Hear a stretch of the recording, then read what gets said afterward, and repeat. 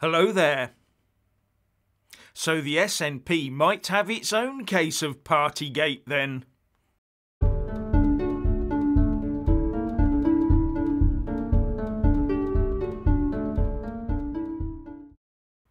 Well, what's this then? There are reports coming out of alleged lavish spending by the SNP government on food and booze during lockdown periods.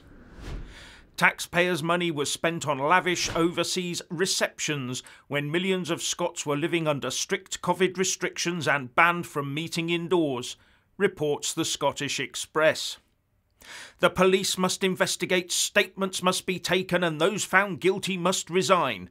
Isn't that how it goes? And the person at the top, in this case Nicola Sturgeon, must go, because isn't the person at the top always to blame? Except for Keir, of course. And here's a taster, pun intended, of what the Scottish Express has found out. The government admitted that external visitors were invited to sample Scottish produce at the events, including at least 2 held in France and Ireland during March 2021. While the whole of the Republic of Ireland was in strict lockdown and a 5-kilometre travel ban was in place, and the population of Scotland was also locked down. Now these events are claimed to be all about showcasing the best of Scotland, and the £7,000 spent might sound like small beer.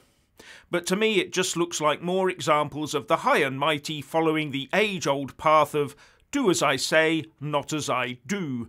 And as ever, the hypocrisy runs very, very deep. Wonder if Foghorn Blackford will be demanding his leader's resignation over this.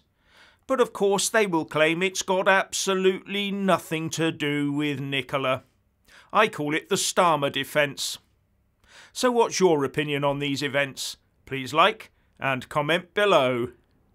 Please subscribe and like this video, buy a mug and support me on Patreon or PayPal, and thank you for watching.